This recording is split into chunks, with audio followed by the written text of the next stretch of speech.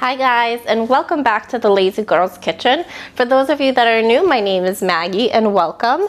Today I'm going to be sharing with you another Thanksgiving dish that I absolutely love, and it's my sweet potato casserole. This is a must on my Thanksgiving table, and to be honest with you, it's probably the first thing to go every single year, even before the turkey. It's so delicious, it's super easy. You guys are gonna love it just as much as I do. If you wanna see how it comes together, make sure you keep on watching.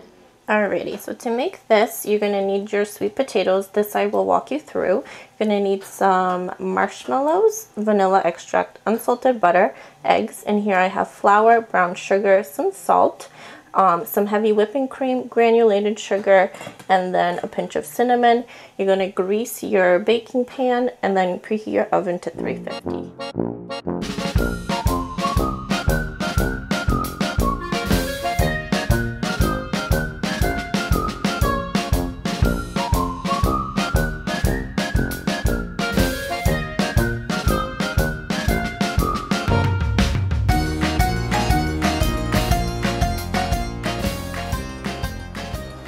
Alright, so my potatoes are nice and soft. I wanted to show you. So what you're looking for is, if your fork goes into your potatoes and it's nice and soft, just like that, you know your potatoes are ready. So what you're going to do now is you're going to drain them and mash them, and you're going to set them aside to cool. And once they cooled, I'll meet you here.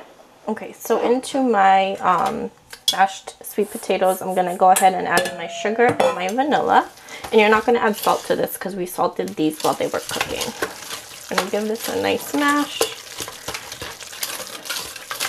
And then I'm going to go in with, I just want to make sure they're not too hot. Okay. I'm going to go in with your vanilla extract and your heavy whipping cream. The heavy whipping cream is going to make this really nice and fluffy. Look at that. And then the final step for the filling part is just one egg at a time. Mix it in.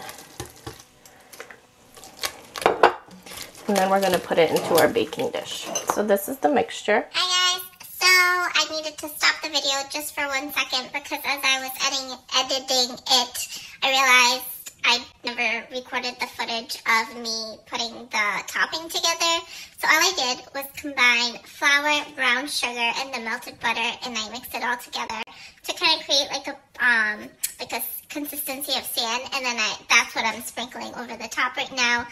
I'm just a goofball, and I don't know, I either didn't record it or I deleted the footage, which is probably one or the other. So I apologize for the mess right now, but I needed to tell you what I was putting on there. Using your hand, it's best to do it by hand.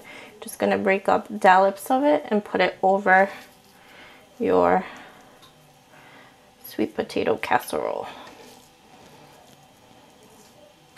You can add nuts to this. Walnuts are really great, but I obviously cannot. So we're keeping it very simple.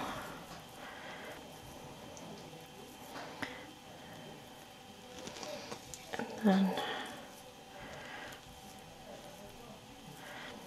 final touch, to me it's not a sweet potato casserole without mini marshmallows. Just gonna top these over here. And then you're gonna put this into your preheated oven, which should be preheated at 350 for about 25 to 30 minutes, or until everything is bubbly and golden brown. And then you enjoy. Thank you so much for spending your time with me. Make sure you subscribe and give me a big thumbs up, and I will see you guys next time. Bye.